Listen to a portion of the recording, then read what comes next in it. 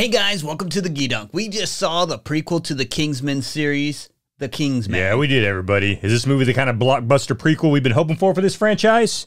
Stick around, because we're about to find out.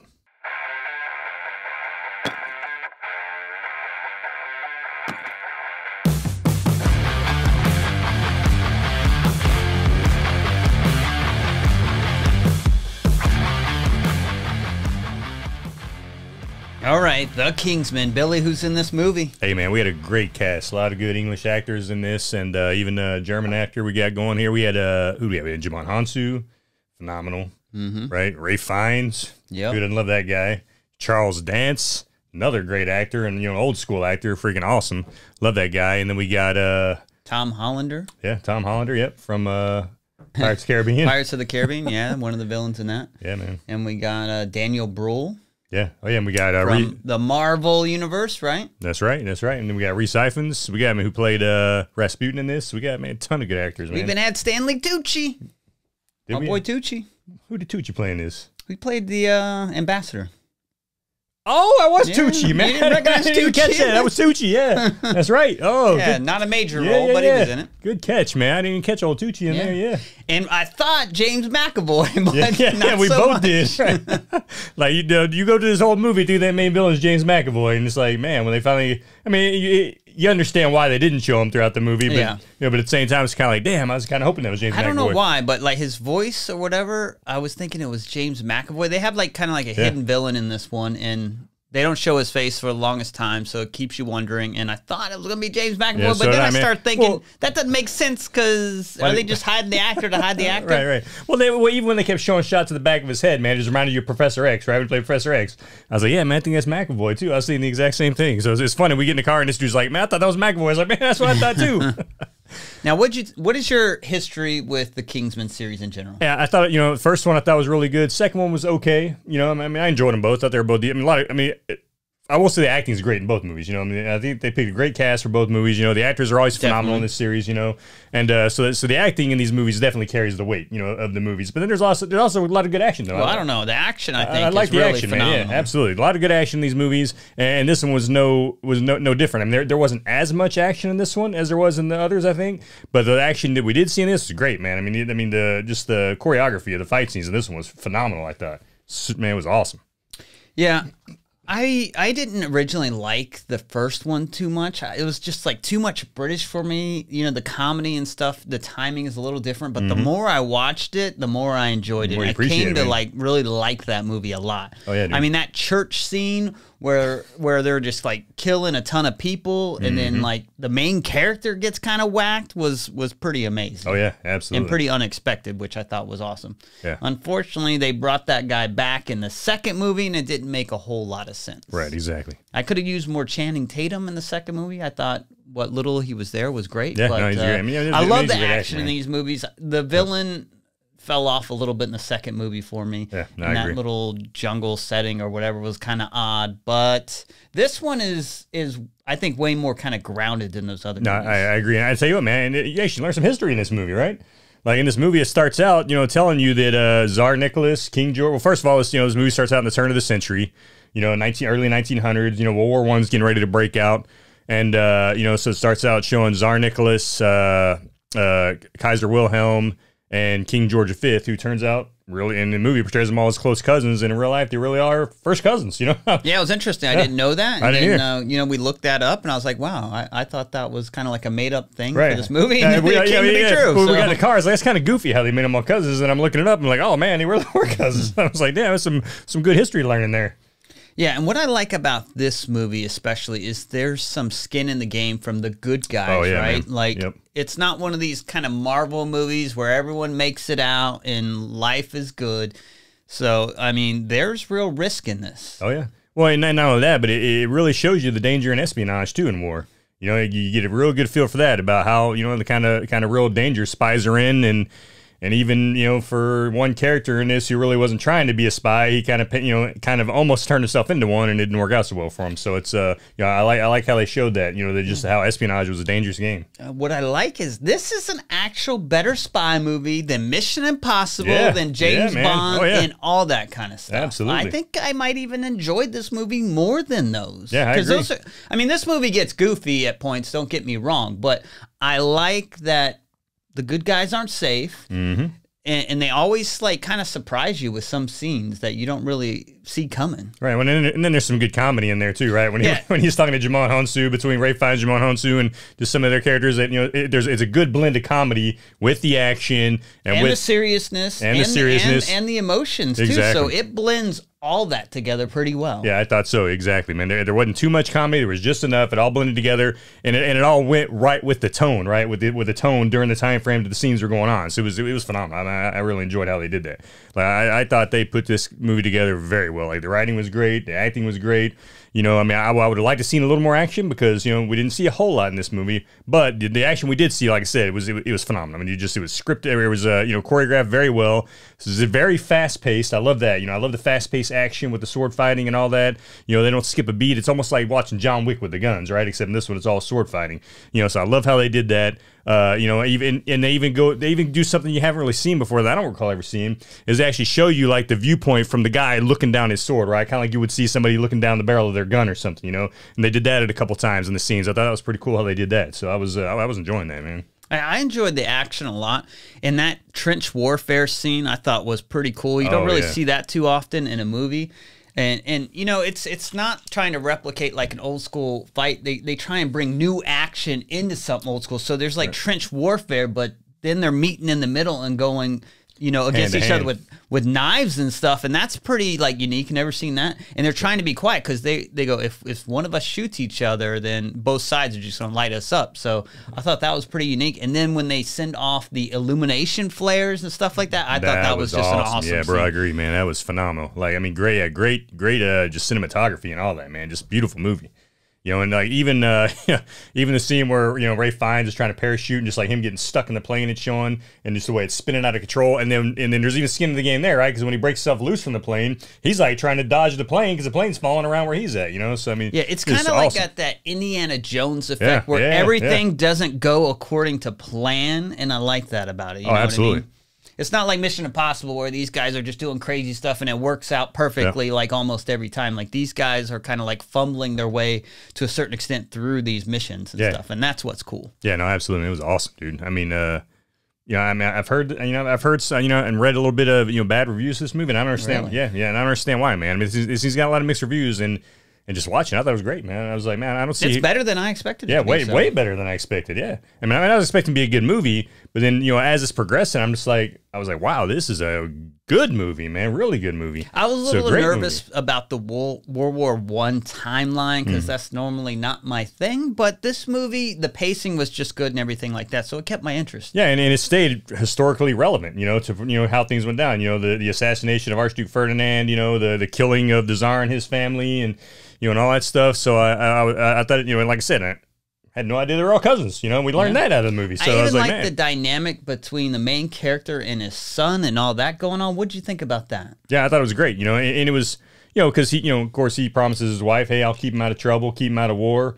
And you know, and as his son's getting older and he's, you know, he's becoming a man, he's like, look, Dad, you know, war's breaking out, I need to do my part. And his dad's like, no, you don't. I promise your mom, you know, that you're not going to do your part. So, you know, there's that dynamic between them of the father understanding. He understands where his son comes from. He was a warrior.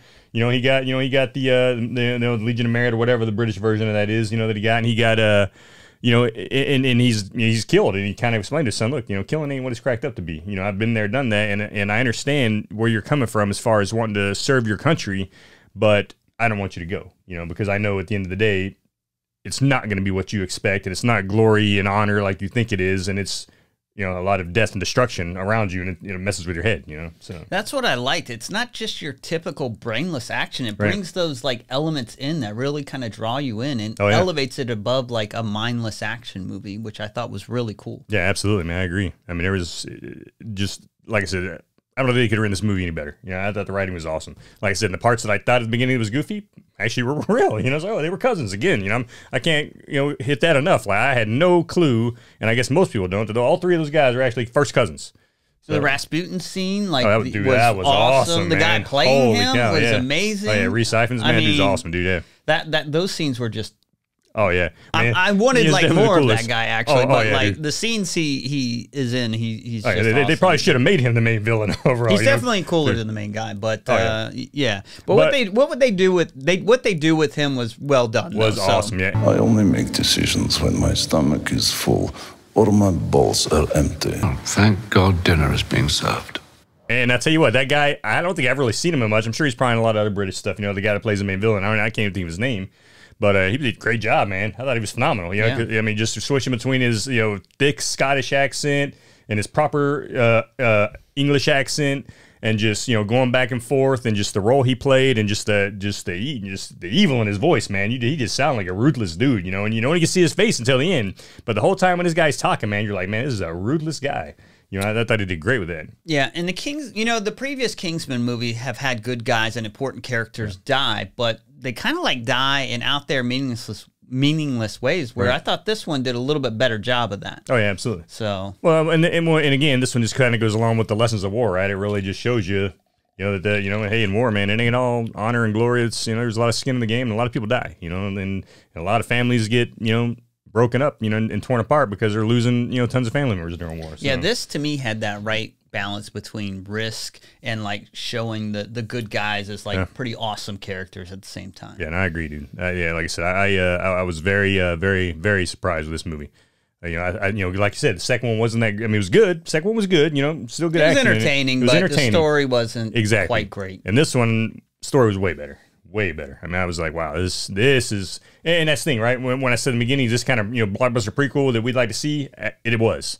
I mean, this is a kind of prequel for a movie or for a movie franchise that really does justice to the franchise. It really shows you how this organization was formed and the lives it took to form this organization. So yeah, I think if you're looking for like an action spy movie, this is pretty good. And what do you think the negatives are in this?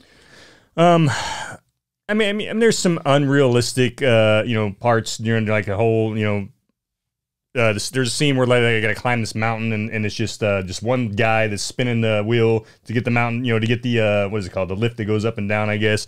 And this guy's like taking damage, like it's not. I mean, he's getting stabbed in the leg and freaking stabbed in the arms and the chest. He's your typical brute guy. Exactly. I mean, he might as well be the Incredible Hulk in this movie, man. Because he's taking damage, he ain't even feeling it, man. He's just ripping these things out, just going to town on Ray Fiennes. I didn't really mind that. Of course, like some of the action is unrealistic, and you could probably nitpick that, but. It didn't bother me personally. No, I mean, it didn't bother me either. But, if I've got to say there was some kind of goofy stuff in it, that would be one thing, right? Did it bother me? No, I thought it made for a great fight scene.